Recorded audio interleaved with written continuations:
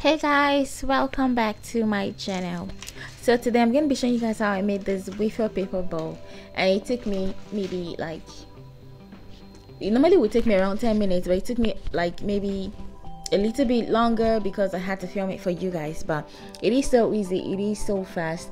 Like usually I look for simple and easy ways for me to add accents to my cakes and have them looking beautiful and exceptional, because I feel like a lot of bakers don't use wafer paper enough because it is plain and just not very impressive when you look at it.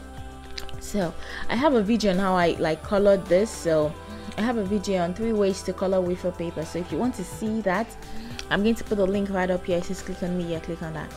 Okay, so right now I'm trying to cut them into strips. So what you want to do is try to cut them into equal strips as much as possible.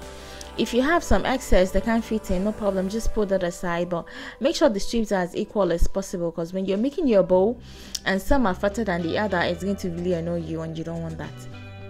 Okay, so if you notice, some of them have gold highlights, like this one has just gold and stuff, and it is bending, and that's because when I painted it, I added too much, like it had too much liquid on the brush. So you should watch that video and see what not to do. Okay, so now that I've cut it into strips, the next thing we are going to do is to make our bowl. Okay, so let me show you guys how I make my edible glue. Yeah, okay, what you want is some water, a food brush, a clean brush, and then some CMC. CMC is also called Tylose powder. CMC, Tylose powder, or SMS is the same thing. Ukrainians call it SMS because they don't have a C in the alphabet, they have an S. It's very funny.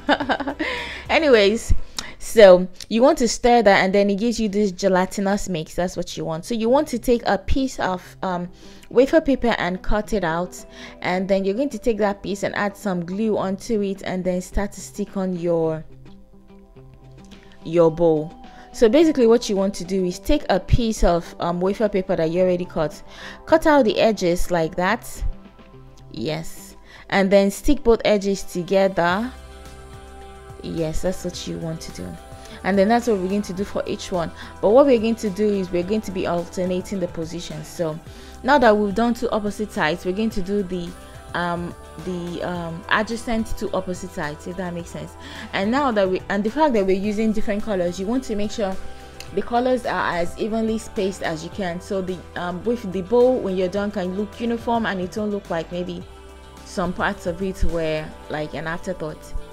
Okay, so I took some plain wafer paper because I felt like the ones I had would not be enough. So if you're going to be making a bowl, you need basically about 3 wafer paper, depending on the size of the bowl. If you're going to be making something this big, you need about 3 or 3.5 wafer papers. And this wafer paper I'm using here is the very thin ones. The thicker it is, the better. The thicker ones are a little bit expensive. This is 0.2 millimeters. Yeah, so if you buy the 0.5 or you buy the 0.7, it will be like your bowl will be a lot stiffer and will be a lot stabler. Yeah, if that's an English word, but you guys get me. So I'm going to leave the link for you guys to buy wafer paper of different sizes in the description box in case you're looking to do that, and maybe some of my favorite cake decorating tools as well. Okay, so I'm cutting out the edges and then sticking it together and then sticking it on top of one another in parts until the wafer paper is full. Okay guys, sorry, I kind of got cut off because my alarm went off. Okay, so that's what we're going to be doing for every strip of paper until our bowl is full. We're going to be alternating the colors and then sticking them on. So guys, if you haven't subscribed to my channel and you're watching this video, like, what are you waiting for?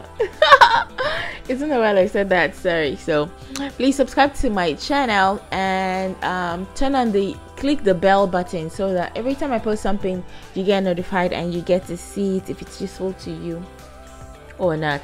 And most times I promise it's useful to you, because I make really great videos for beginners, intermediates, and professionals alike. So you're welcome.